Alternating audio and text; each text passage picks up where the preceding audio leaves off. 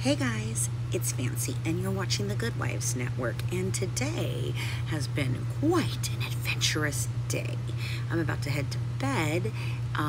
We've heard something about police and Rod moving out, and we've had our own dealings again with some old friends, and we have been hearing from Ken Urker and Katie Joy and Natasha and Ryan and I. We're all kind of going for truth, and they're not. So it's going to be an interesting ride.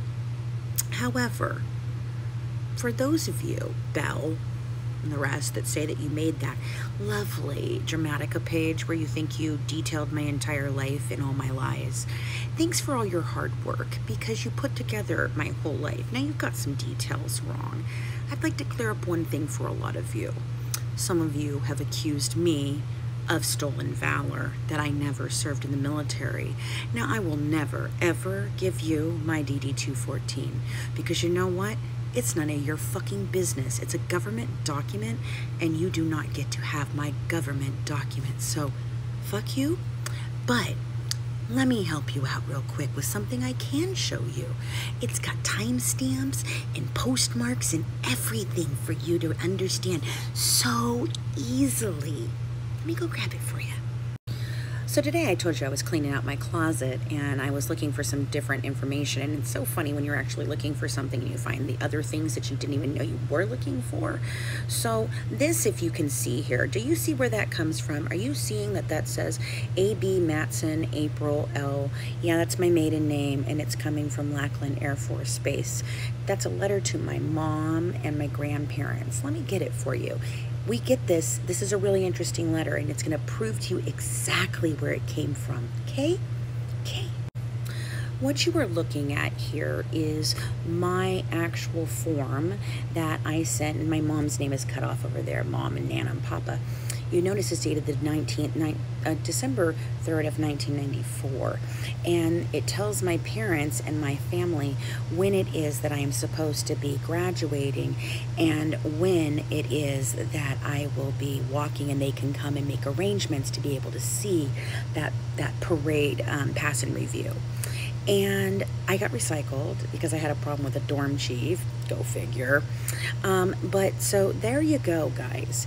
This is the proof you're going to get. And if you say that I have stolen valor again, I'm going to start looking at you a lot harder. You know who I'm talking to. Have a good one. From the Good Wives, serving up true crime, one dish at a time.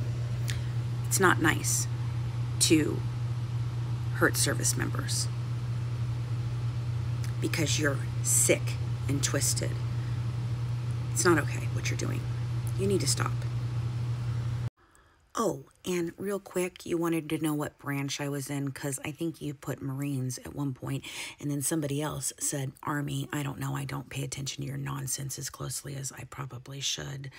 But hey, no, I wouldn't have gone in the Army with the grunts, and I certainly was not going to do Marines or Navy. I went the smart girl route, and I scored in the top 10% of anybody in the country who took the ASVAB. So I went to the Air Force because that's where the smart people go. Now, I'm not knocking the other service members. They are fantastic, but everybody knows if you have a brain, you're in the Air Force, because they foster that shit and they need that shit. And it's not serving a purpose in the other different types of infantry when they are in a war situation. So the Air Force, all the way, baby. And we got the best bases. But, well, I don't know. Navy bases are pretty good. Anyway, have a good one from the Good Wives. Serving up true crime, one dish at a time. Bye.